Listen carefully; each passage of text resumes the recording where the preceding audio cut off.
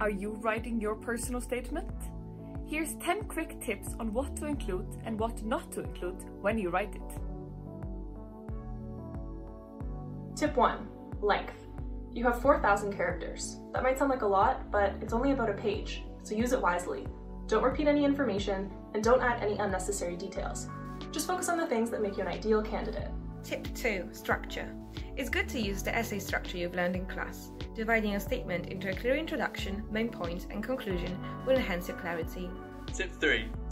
Ensure that your language is appropriate and your grammar is correct, because you wouldn't want your application for history of art and archaeology to be confined to history through silly spelling mistakes. 4. Clichés and generalizations. The course you're applying for happens to be the passion or interest for about 99% of the other applicants, so this won't stand out. And if you're thinking about starting off with that philosophical quote, don't. Tip 5. Breadth and depth.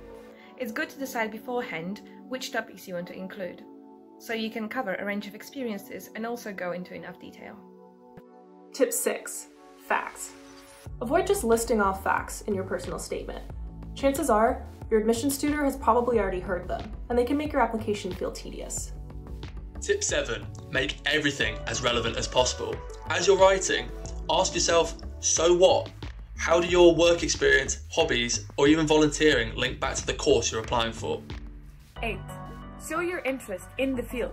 Expand your knowledge through podcasts, reading, or online resources, and mention potential career plans. Tip 9. Course and institution references. SOAS is a unique institution, and we'd love to hear why you'd be a perfect fit. But listing a specific institution name or course reference in your personal statement isn't a good move.